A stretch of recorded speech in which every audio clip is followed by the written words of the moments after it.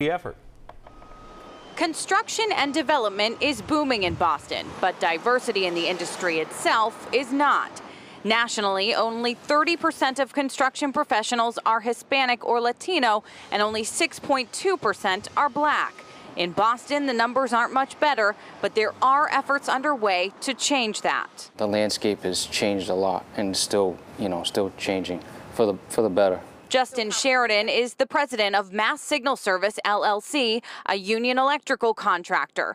He's been in the business for 20 years, and his company is now being introduced to bigger contracts thanks to a program through Suffolk Construction. Getting on a job site, getting opportunity, it's just been a great experience all the way around. Corey Allen is a compliance manager at Suffolk, whose work is building relationships and recruiting subcontractors owned by women and people of color into valuable programs. We take them on a 2-month journey where they learn how Suffolk does business, give them industry insight. Allen also partners local tech vocational schools, finding and inspiring young talent like 19-year-old Etienne Martinez, a mechanical and plumbing apprentice at EM Duggan, who was able to get a full-time job right out of high school. My perspectives and hopes and dreams have been blown away constantly over every month, every week. In an industry with a major worker shortage, Allen, with the help of Suffolk Construction, makes it a priority to inspire and help build a workforce that is representative